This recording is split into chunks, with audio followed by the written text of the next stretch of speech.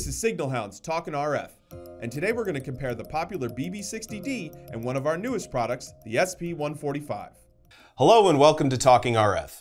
Sean here with Justin Crooks, Senior RF Engineer and Hardware Designer for all Signal Hound's products. Today we're talking about the differences between the BB60D and the SP145. These products are impressive in their own right, and in this video, Justin, the creator and architect behind both products, will give us a deep dive into what each products do best and how they are different, what applications they're best suited for, and how the SP145 helps to bridge the gap between the BB series and the SM series line of products. Justin, please tell us about the differences between the BB60D and the SP145 and why it's important. Sure. I mean, there's the obvious differences. The SP145 goes up to 14.5 gigahertz. It sweeps faster. The BB60D only goes to 6 gigahertz, but it has a built-in pre-selector. You know, when you're looking at kind of the feature set of each product, whether it's SP145, BB60D, SM200, you know, the big things are, you know, does it have a pre-selector? What is its architecture? Is it a low IF system? Is it a double conversion superhead system? Is it some other system? So the SP145 is that low IF architecture like the SM200, and that gives it, you know, let's say if you're in overlapping frequency ranges, the SP145 is going to have better phase noise. It's actually going to have even more dynamic range than the BB60D, just because, you know, that low IF architecture combined with the extra power gives us a little bit more room to play in that dynamic range space. And what does the BB60D do best versus what the SP145 does best? Yeah, so the standout feature on the BB60D is its pre-selector. Built-in pre-selector, IP2, you know, typically in the comms band of like plus 65 dBm.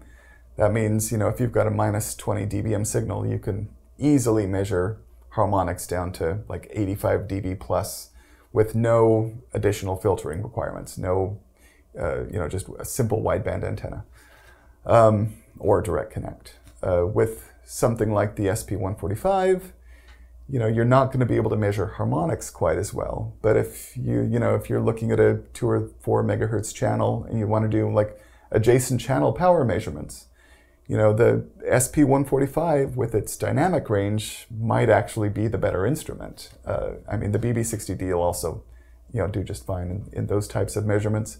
But anything that requires, you know, the best possible dynamic range, the SP145 is going to edge out the BB60D. I know that the BB60D consumes less power than the SP145. Yes. The SP145 is a little, it needs a little more juice to get going. Yeah, closer to 10 watts instead of 6. Yeah, so why is that, and what does that afford the user? What, you know, being that it draws more power, does it have more power? In general, yes. The main thing that extra power gives you is the improvement in the linearity. Your IP3 type numbers.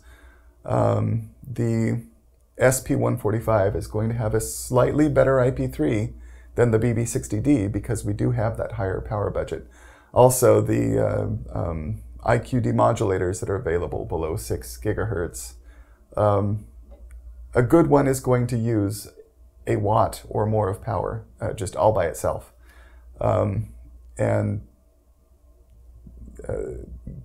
Without using that category of chip, your linearity suffers so much that it's just not even a real product. Can you pick one specific application, or field use, I should say, one specific field use that you can see the BB60D doing better than the SP145 and vice versa? So the BB60D, let's say you're in a very crowded RF environment, or perhaps even like actually over a cable TV, for example. That is just a huge amount of broadband energy. And the SP145, since it doesn't have a pre-selector, you would have to add some additional filtering to be able to see exactly what's on that, you know, that cable. Whereas So the BB60D is going to operate better when like there's multiple octaves of RF energy that you're looking at.